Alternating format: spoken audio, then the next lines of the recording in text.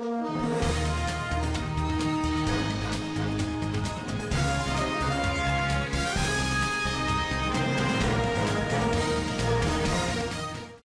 Chamisa, the leader of the CCC, reacted angrily to a High Court decision that barred 12 of his party's candidates from running for parliamentary seats in Bulawayo in the elections scheduled for next month. The decision was criticized by Chamisa as being skewed, and he claimed that President Mnangagwa was attempting to rig the election by excluding opposition candidates through bias charges. No one will be excluded based on flimsy justifications, the angry opposition leader cautioned ZANU-PF in his warning. If you reject candidates, you've annulled elections, Chamisa raged in a speech to supporters in Kodoma.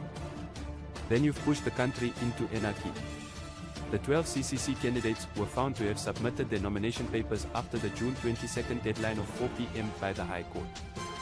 Nonetheless, CCC asserts that their candidates arrived at the court promptly.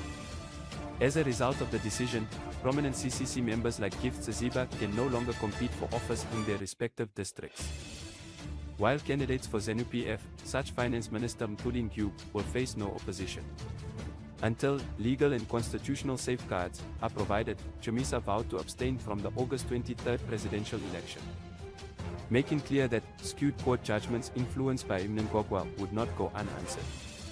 ZEC and the judiciary have been called victims of state capture by CCC on numerous occasions.